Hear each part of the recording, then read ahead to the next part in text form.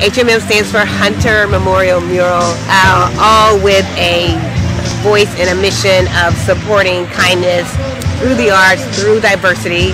Reverend W.C. Hunter, he was always in the community, always giving back, always talking about kindness and just bringing people together and showing love. And so that inspired Tristan Brewer, who's one of the founders, and Vanessa Russell to really start this organization and carry on that message.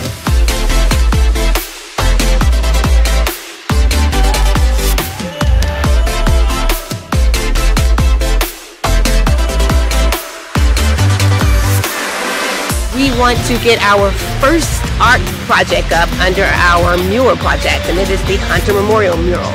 And so we are here fundraising, getting the word about what we're doing, and looking forward to launching that mural next summer, 2022.